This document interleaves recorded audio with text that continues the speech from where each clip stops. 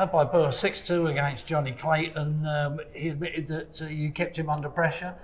What a night for yourself. What a night for Kiwi darts. Oh, 100%. It was so good to be up there. I felt really comfortable. Darts were going in, and you can't complain when the triples get in the way, and had a few doubles, and yeah, today was my night. But it's so good to be on stage, and it was an honour to be on stage with Johnny Clayton. I respect him. I watch him on TV, and he's one of my favourites, and it was just, yeah, it was good to be up there against him. Well, he's a genuinely lovely guy. He was speaking to us after a defeat like that.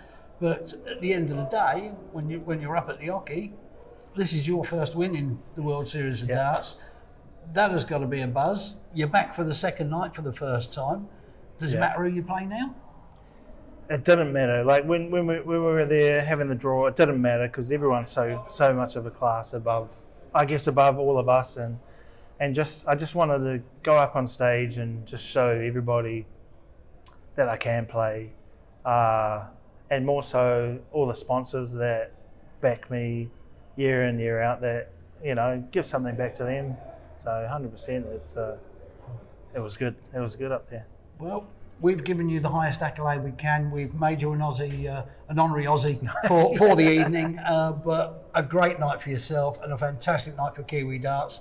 Hopefully the run keeps going tomorrow, mate. Yeah, hopefully I can find that triple, and yeah, but it didn't feel like I played that good, but yeah, I guess how good I've been playing lately, and it was just one of those games, and it was just my day.